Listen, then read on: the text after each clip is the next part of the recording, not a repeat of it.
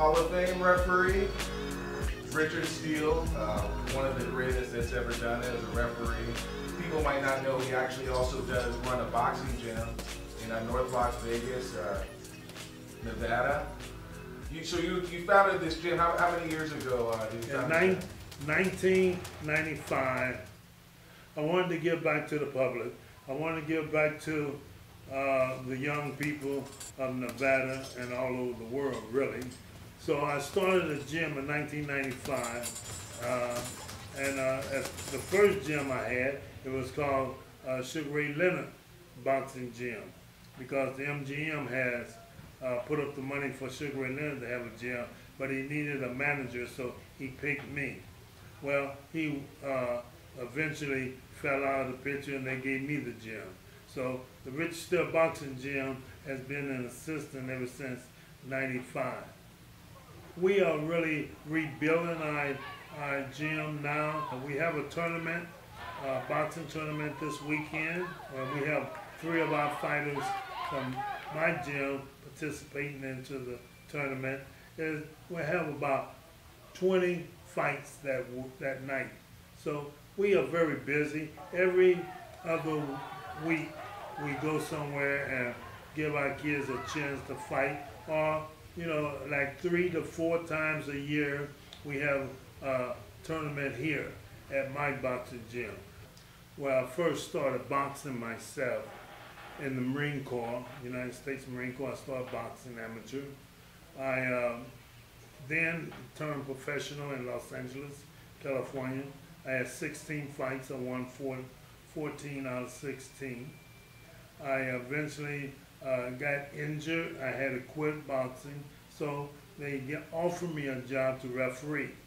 I never thought or dreamed the refereeing job taking me so far, but it kept me into the business for the next 40 years. What were some of the most memorable fights that you actually did as a referee?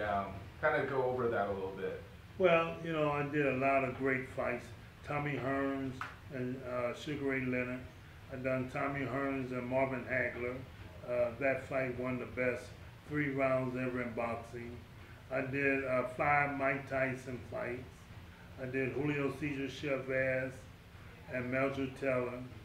I did a lot of De La Hoya fights, like maybe 3 or 4 De La Hoya fights. So I've done a lot of world title fights in my career. Who are your favorite fighters of all time? I think people will be definitely interested to know what fighters you really think are the best that ever lived. Well, I have to start back from the beginning. Sugar Ray Robinson, when you hear the greatest fighter of all time, like Muhammad Ali, when he makes a statement that he learned from Sugar Ray Robinson, so you have to realize that Sugar Ray Robinson is the greatest fighter of all time. And then, you got the Alis, you got the Mayweather. I think you have to put them in different years, because when you start thinking about who's the greatest, there's a lot of things that has changed. A lot of the opponents has changed. A lot of the way that they match the fighters has changed. I mean, when Rocky Marciano, when he was fighting, they didn't have a structure like they have when Mayweather was fighting. So the structure that Mayweather fought under was much harder than it was for Rocky Marciano. So, when you think of who's the greatest or who was the greatest, it's very hard to determine that by the years that they fought. But I always like Sugar Ray Robinson, Joe Louis, Muhammad Ali, and Floyd Mayweather. I think everybody's got to like all those guys. I don't think anybody can disagree with you there. All right, thanks, Richard. I really appreciate this interview, and best of luck, and God bless. Thank you. God bless you.